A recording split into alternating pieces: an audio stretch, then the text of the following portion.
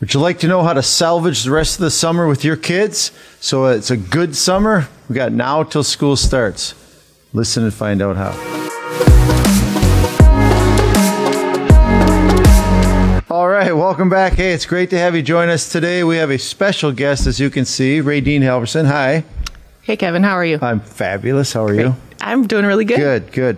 She is also our children's director here at church. I thought, what a better person to answer this. I can't think of a better person to answer this than Raedean. Not only is she a mother of 3 growing boys, but also in charge of all of the children's ministry here at the church. So, what is the answer to that question? How can moms and parents get through? We're at that time in the summer where kids probably already done some stuff. They're kind of getting bored. You know, school isn't starting for a while yet.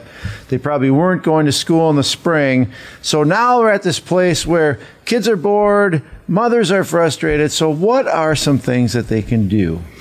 Well, first of all, we need to be careful about the words we use around our kids and turn those negative comments and sayings and just put a positive tone to them. Our kids hear and are seeing a lot of negative things, whether it's comments about masks or going back to school. And we just need to make sure that we are a positive light for our kids and let them see that there is good in things and that this world isn't as bad as some people may make it out to be. So what you're suggesting is maybe kids are getting bored because maybe they're getting a little frustrated, a little fearful even. They're hearing the adults in their life complaining about everything and stuff. And so, hey, lift their spirits by being positive. Correct. Don't be negative around our kids. Great. That's an excellent point. We can do that. Number 2. Let your kids get out. Find another family or a couple of families that you feel safe around and let your kids be around other kids. It's super duper important for their social life and their development.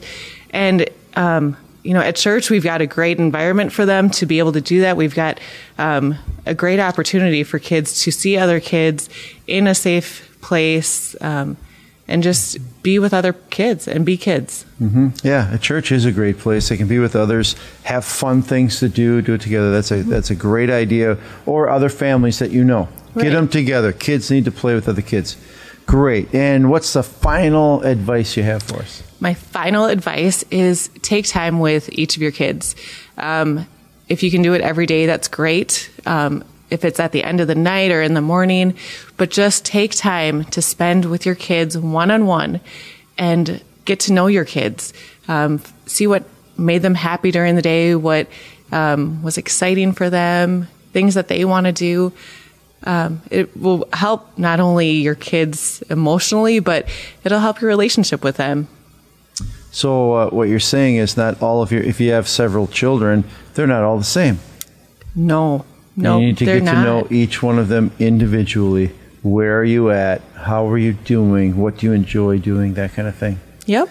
Great advice. There's your 5-minute focus for this week to help your kids finish out the summer strong.